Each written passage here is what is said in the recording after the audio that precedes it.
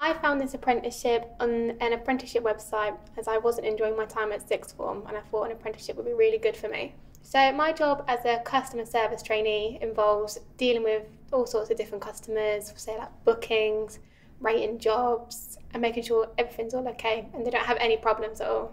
A typical day at the office. That would involve, say, customers coming into us saying, oh, we have like bookings, so making sure they're all booked in, confirming them, checking ratings, they're all correct, and any complaints we have.